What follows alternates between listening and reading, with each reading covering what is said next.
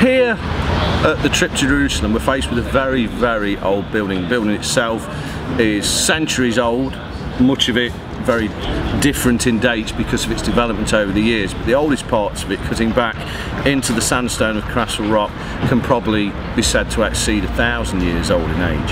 Any kind of building of this antiquity is going to collect a lot of ghost stories around it in a lot of different times. But probably the most intriguing story here, and it's hard to say whether it's even a ghost story, but I think it certainly fits into the category, is the story of the cursed galleon. Now, the cursed galleon, if you go up into the trip to Jerusalem here, up into the Rock Lounge, you'll see it there in a glass display case.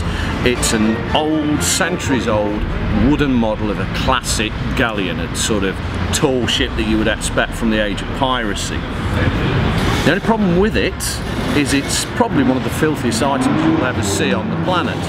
It's covered in dust and ancient cobwebs. The wood is absolutely blackened with stains and tar of probably decades, if not centuries, of cigar and pipe smoke. It's totally uncleaned. That's because the curse that is attached to the cursed galleon goes that if anybody were to ever move it, were to ever attempt to clean it, that they would be dead within a year. Now, around about 10 to 15 years ago here at the trip to Jerusalem, some refurbishment work had to take place. Obviously, ancient listed buildings like this take a lot of care. So the pub was shut for a few weeks while that took place. Clearly, something like the cursed galleon, which was very, very old, needed to be protected.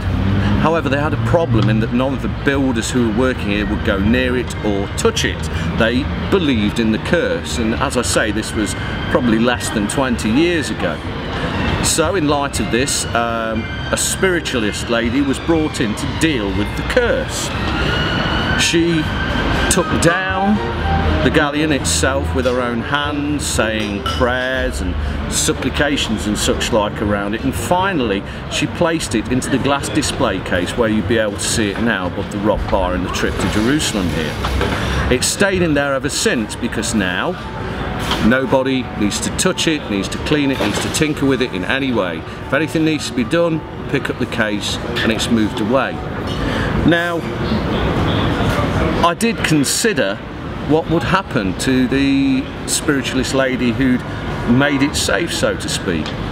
Well, I heard nothing about it for quite some time until I had occasion to come back into the trip to Jerusalem here. I was having a beer, chatting with the previous landlord, and I spoke to him about it, and I said that in a sort of macabre fashion it would be quite good, if you like, if the curse was still true. Could we prove the curse is true? And I said, in a very much a jokey fashion, that you know, I was quite upset that it wasn't. It just would have been nice to think the mystery was true. However, he did go very quiet and inform me that the lady who had done the prayers and such like over it had actually died about a year later from a road traffic accident.